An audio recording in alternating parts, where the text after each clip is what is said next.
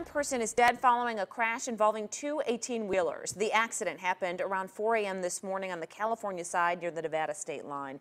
Investigators say that it appears one of the trucks was rear-ended. And here are some still pictures here from the ground here. Right now, hazmat is still on the scene there after blue barrels spilled out onto the roadway and left a distinctive chlorine smell there.